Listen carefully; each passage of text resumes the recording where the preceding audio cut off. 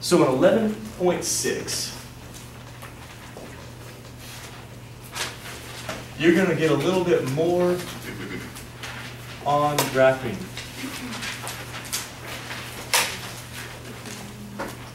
More on graphing. Don't worry, we're not graphing morons. That's the 13th time I've used that joke, actually. Wow. Isn't that pretty bad? Whew. It's starting to even sound, no, it's still funny. I still like it. Okay. You see, the problem is that we don't always get things that look like that. We don't get things that look like this. This form isn't always what we have, and we'd have to do a lot of work to make it that way. We'd actually have to complete the square in order to get this thing, and be able to factor in order to get that thing. And that's not exactly what we have all the time. We don't want to waste our time doing that. So there are some other things that we can do with just our general quadratics. For instance, like this one.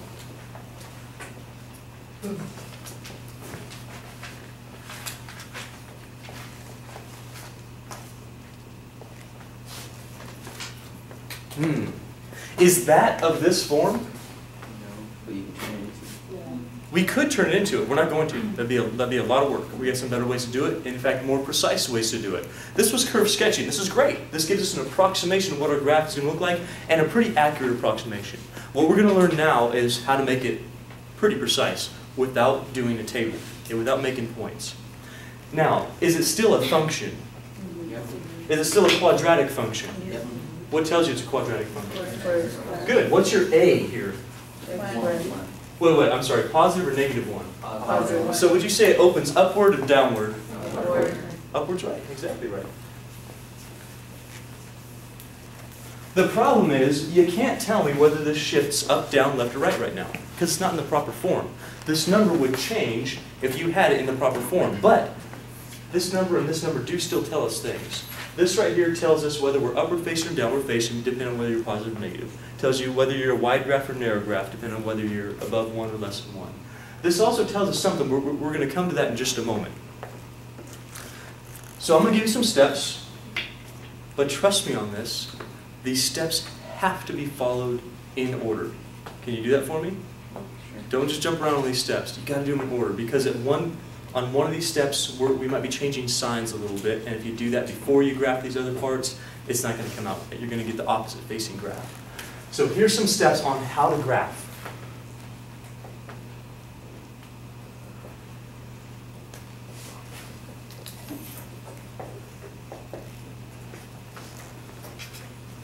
Number 1, the first thing you're going to do, you're going to find the vertex. The vertex is the highest or lowest point of your parabola. It's where you switch from decreasing to increasing or increasing to decreasing. It's that point.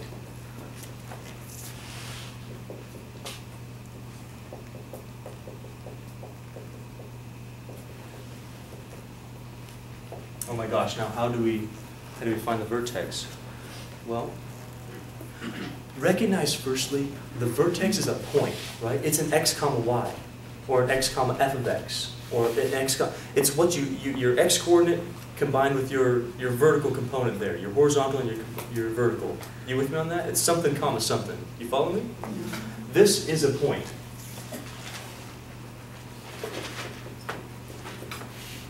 The vertex is not just one number, okay? You don't say, oh, my vertex is 4. No. You gotta say 4 comma something, because otherwise you just go over to 4 all the time, or 2. That doesn't make any sense. We gotta have some sort of point. So here's what the vertex looks like. It is a point. I'm gonna show you how to find the vertex.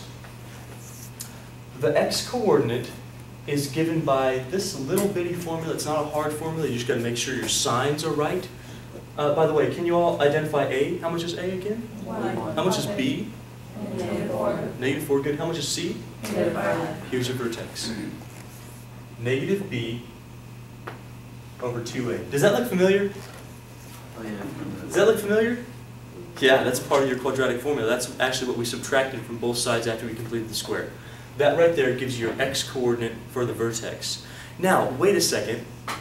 How do you find that one? How do you find that? Let me get you there mentally, okay?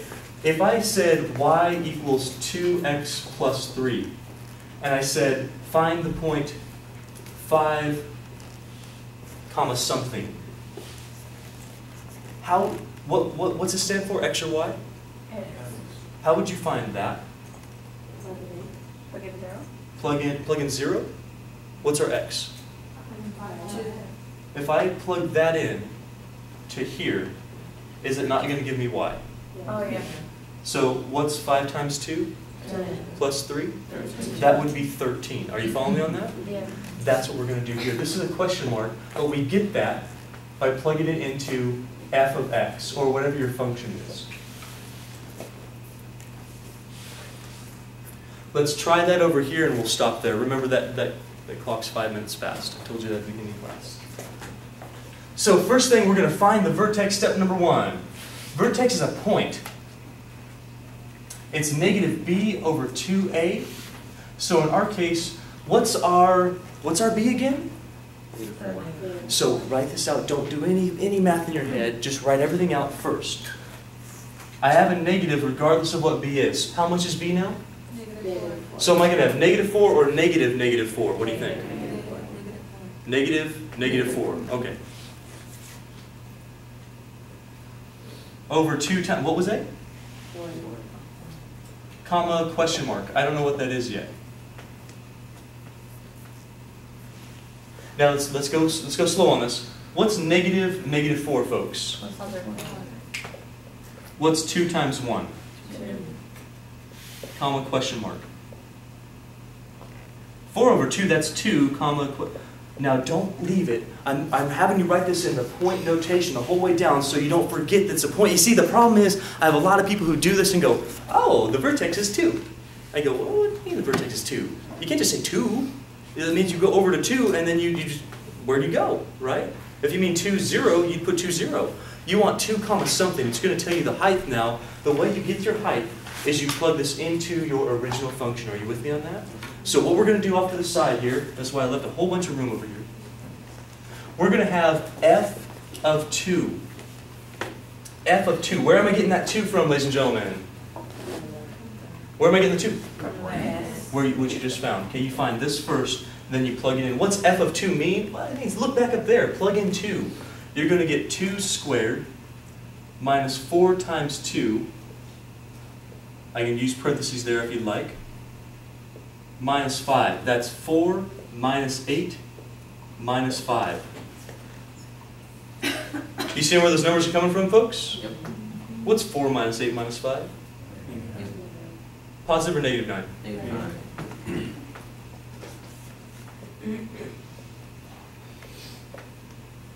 That right there is your vertex. That vertex is going to tell you the highest or lowest point of your parabola. Next time we're going to work on steps 2 and 3. They're very quick. The steps 2 and 3 are very nice. They use what you've learned before in this class. This is honestly the hardest part for you. Can you do the hardest part? Yeah. How many will feel okay with what we talked about so far today? Okay, if you're not raising your hand, I'm going to assume you don't. Are we okay or no? I still got time. I mean, we could continue if you want. So if you remember from last time, we're trying to graph this thing a little bit more accurately than just shifting things around. Last section we were just shifting, but when we get quadratic functions like this, it's not really the appropriate form to shift it. Now we can do certain things with it, and the first step to graph these, remember you got to do these in order. The first thing is to find the vertex. The vertex is a point. So when we have this, of course we're gonna have a point, something x coordinate, comma something, a y coordinate. How you find that? You take the negative b over 2a. You remember finding the a, b, and the c, right? Just like quadratic formula, we use just the a and the b, we plug that in, we substitute it in, we figure that out. How do we find this y coordinate? What do we do to find that negative 9 in this case? Plug the x back in the original. Good, okay, so this is my x, right? So once you find your x, you plug that in for x. That'll give you your y coordinate, and that gives you your point. Raise your hand if you felt okay about that so far. Good. Now we do have a couple more steps. You see, in order to be really, really accurate with these things, we need to find what's called our intercepts. Our intercepts are where we're going to cross the y-axis and the x-axis. So there's 2 sets of intercepts we need to find. The y-intercept, that's the easy one, and the x-intercept, which takes just a little bit more work, but hey, you know how to do it already. So step number 2, which we're going to do up here, is find the intercepts.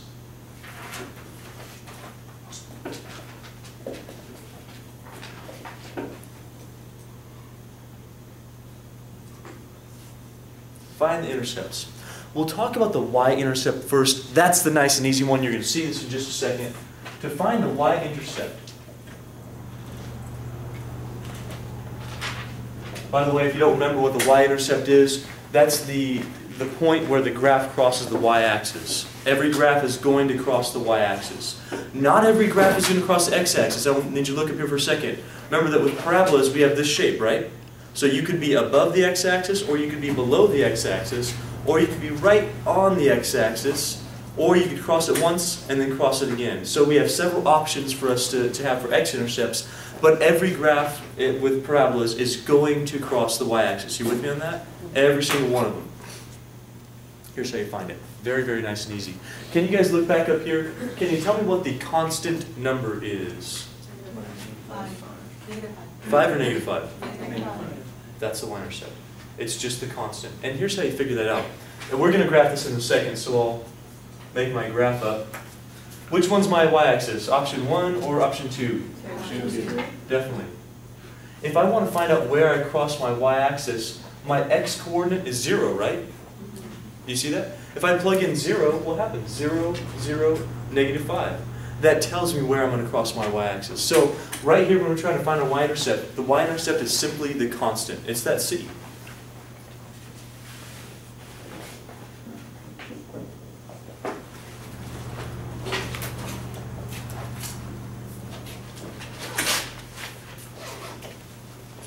So the y-intercept is c, just that constant. So over here we're going to put our step 2. And we're going to put y equals, or y-intercept, I'm sorry, I'll be a little bit more specific on that. The y-intercept equals, in our case, what was our y-intercept again, ladies and gentlemen? Negative 5. It's just the number, just that constant off to the back end. Now, by the way, what if there was no number? Look up here at the board. What if I had x squared minus 4x? That's still a quadratic. What would the y-intercept be there? 0. Good, okay, you're getting the hang of it. Now, the next set of intercepts takes a little bit more work, but you're going to see that you've already done this before. This is kind of cool. It wraps some things together for you. The next thing we got to do is talk about our x-intercepts.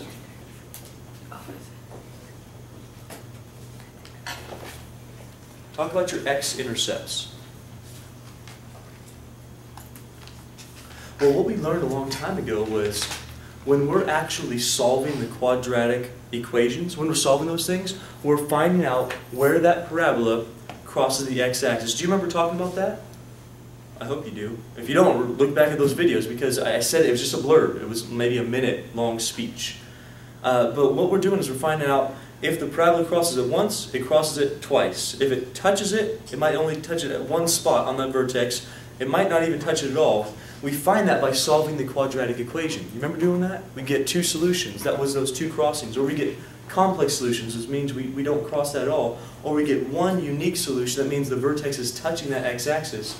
But in every case, we found those x-intercepts by solving the quadratic equation. So here's what we do. You look back at your quadratic. Our quadratic up here is x squared minus 4x minus 5.